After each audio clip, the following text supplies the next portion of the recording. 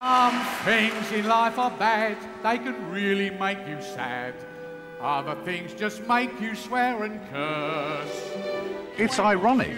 I mean, what it is really is it's like a war song from our father's generation, but done ironically, you know. So it's really when you have no hope whatsoever. It's sung by people being crucified. Always look on the right side of life. I've had worse, you know. It's that completely insane Cockney attitude that you get, you know. It's just a leg. Python's always doing that, you know. Forget about your sin.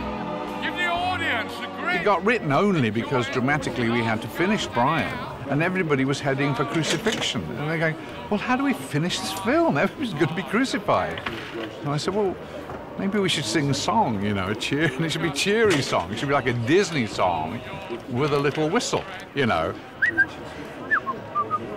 And I came back and played it next day, and they were not very convinced, actually. I think Michael Payne said, you know, Eric's written a song, not a very good one. And Jones wanted to rewrite it himself, as he always does.